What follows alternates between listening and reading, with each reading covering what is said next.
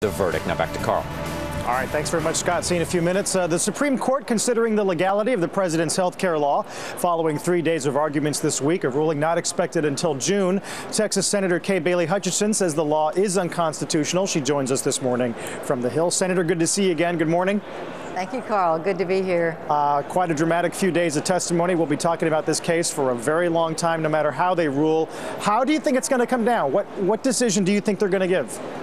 You know, I think all the indications are that the justices were very skeptical of the overreach of that mandate, and that it looked like they thought you couldn't fix it with a tweak, that everything depended on that individual mandate, and otherwise it would be insupportable. That's the indication. However, I will say, Carl, I've watched the Supreme Court for a long time, and you can never tell from the tenor of the questioning what they're really thinking. Sometimes hostile questions mean they're for your position and they're looking for their arguments. Sometimes it's the opposite, and you really can't judge it. But it looked to me like the judges were asking the right questions, and that they did see the encroachment on freedom as an issue. And so I understand your point about being careful about predicting decisions, but you sound relatively confident that severability is not a possibility, that if the mandate's thrown out, the whole thing's gone.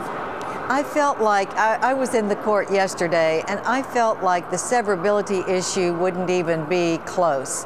That most of the justices seemed to be saying you can't throw out the pay for the tax or the fines and keep the services, because that would certainly not be congressional intent. So I felt like a pretty sure thing, if the mandate is gone, that they would probably say start all over. Yeah. But that's just a guess. Do you see any danger in a 5-4 decision? Do you think the public views the court as inherently political in ways that would be damaging to the court long term?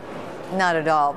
And I don't think the justices should be thinking about that, the numbers. I think that they have to look at the facts. And I think that severability issue particularly, there is no severability clause. I don't think the justices are going to make one up. I think they will look at the facts. I think they will look at the Constitution, the precedents, and make their decision without that political influence. Let me switch gears quickly before we run out of time. Talk about some energy. I know you know the sector well.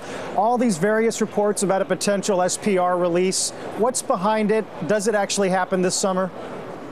Oh, I hope not. I don't, unless there's a real crisis and we are stopped from getting the oil and gas that we need for the economy of our country and for businesses to function, we shouldn't use the SPRO. The SPRO is for real crisis emergencies, and we're not in a crisis emergency. There are so many things that we can do to bring down the cost of gas, and that would be to have drilling in the Gulf of Mexico, which this administration is virtually not doing, and to, for heaven's sakes, get the Keystone Pipeline going. We could create jobs, and we could bring down the cost of gasoline at the pump. We should not be using our emergency reserves because prices are high. We should fix the prices by opening the markets. With crude at 103, off more than $2 today, Senator. Appreciate your time. We'll see you next time.